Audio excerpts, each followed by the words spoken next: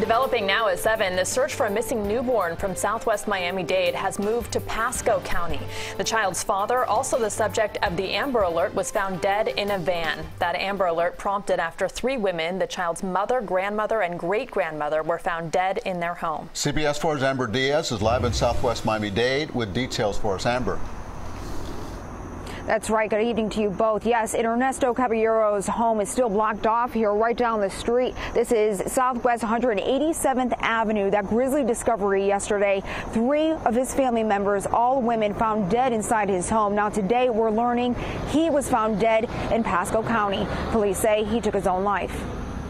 No, figúrate. Estoy hecho hoy.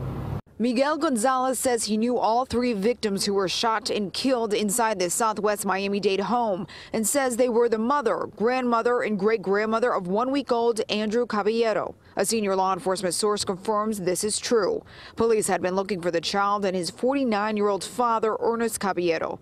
The Florida Department of Law Enforcement had posted this child abduction alert on electronic message boards on Florida highways. Thousands of people have seen it. Caballero and his son were in a white Ford passenger van like this one with a Florida tag KUSK 23. Cops so far are not calling him a suspect in the murders or a person of interest, but they had expressed concerns for well-being of him and his son.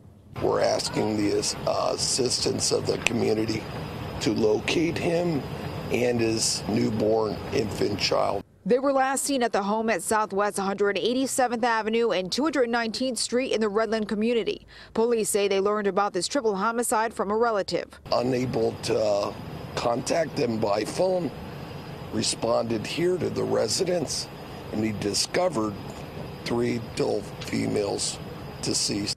When he showed up, he called police. Records show Caballero started Nesty School Services in 2018.